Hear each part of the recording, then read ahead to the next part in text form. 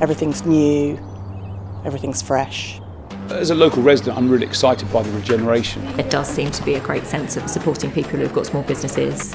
I don't think of it as a small place. You know, there's a lot going on. It's a gateway to so many different places that you can get to. It's starting to feel a bit more cosmopolitan. 100% I'm proud to come from Maidenhead. Maidenhead is sort of a nice little hub, a peaceful place to be. I think one thing I love is the cultural diversity, but also the fact that there's so many people want to make the place a nice town to live in. It's just got a really nice family feel about it. And people care about where they live. It does feel that Maidenhead really is starting to push forward. It's good to know that you're kind of a core part of its development and you're going to be able to see it. People are proud of being from Maidenhead, sort of shout it from the rooftops. There is like this village community spirit. That is my favourite thing. Friends make Maidenhead. Supporters make Maidenhead. Communities make Maidenhead. We make Maidenhead.